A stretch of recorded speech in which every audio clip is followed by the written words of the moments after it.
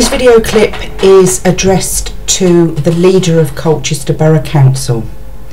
Hello, Councillor Turrell.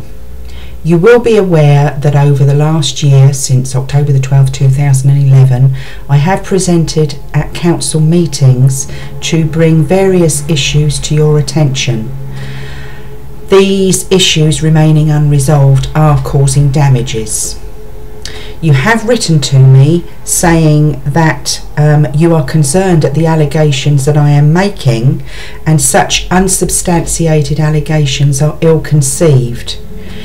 It's not clear from where you have obtained the information that these allegations are ill-conceived. Also, that they are unsubstantiated. The document here is the substantive evidence.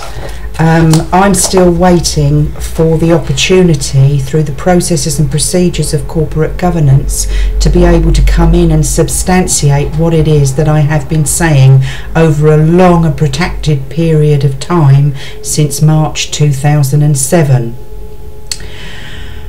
A Freedom of Information request that was made almost a year ago in November received a response on the 19th of June 2012 from Mike Fawcett that the issues that I have been bringing up have had a review.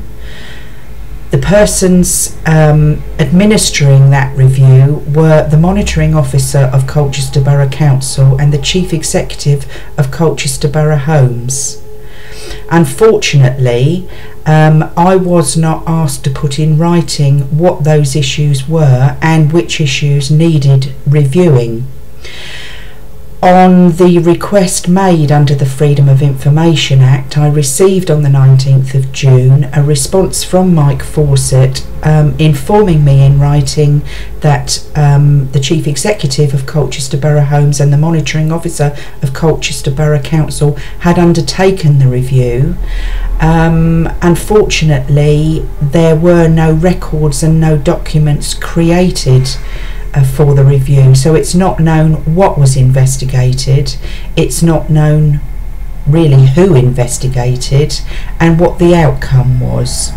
So I would ask you, Councillor Turrell, if you would fully investigate these issues and allow this party, this tenant, to be able to substantiate the issues that I am bringing for attention.